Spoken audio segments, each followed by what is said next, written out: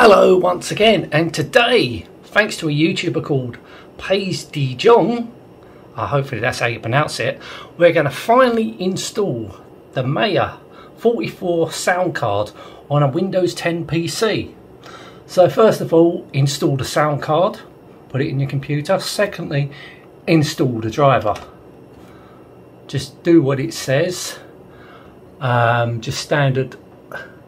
Go to next, install, go to next there. So doing this with one hand is not easy, but I'll do the best I can. It's not going to be the highest quality of videos, but at the end of the day, it's right. Got to go install. It's getting the job done. Right, finished. Now the computer's going to restart. So restart the computer. Right, once you have restarted your computer, what you want to do next is click on Media Audio Controller. Right, so now you need to update the driver. Browse my computer for drivers. Right, let me pick from a list of drivers. Now, what you got to do is scroll down and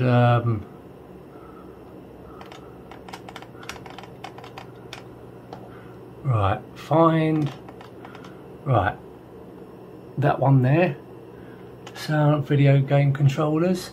Go to next. Now what we got to find here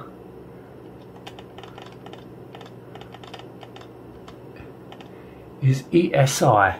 Go to ESI and ESI audio, MAYA44 audio. Go to next. Then it comes up with this warning. Just ignore that and go yes. And what it's going to do, it's found the driver. ESI MAYA44 audio. So we close that. So now what it's going to do is restart the computer. Now the computer's restarted. If you go into sound video game controllers, you're going to see now it's got ESI MAYA44 and you can use that audio card now. So after all these years, it works. And great, so well done.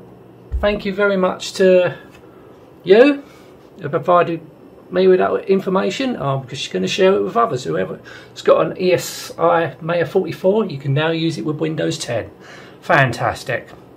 Anyway, I'm going to end this now. Thank you so much for watching. Till next time, and goodbye.